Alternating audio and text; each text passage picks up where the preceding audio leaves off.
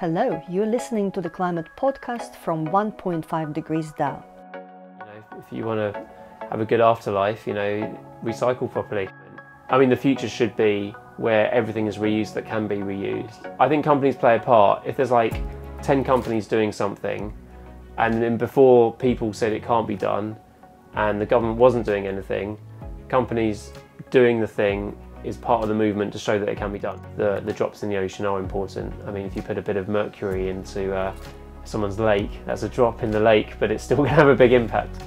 Gardener will be for anyone with a house, anyone with a front door, anyone with a garden. And the things that people are currently using are bad for human health.